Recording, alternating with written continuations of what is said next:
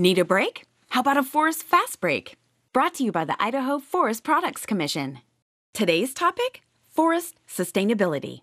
We value our forests for a lot of different reasons. For fish and wildlife habitat, for recreation, and for jobs and forest products.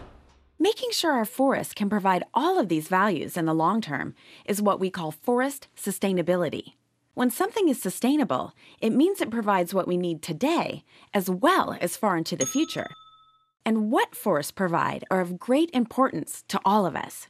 Clean water and wildlife habitat, safe recreational access, and a reliable wood supply for the wood and paper products we use every day. For our forests to be truly sustainable, they have to support all of these needs. In other words, they need to support our environmental, social, and economic needs. You might ask, now hold on there.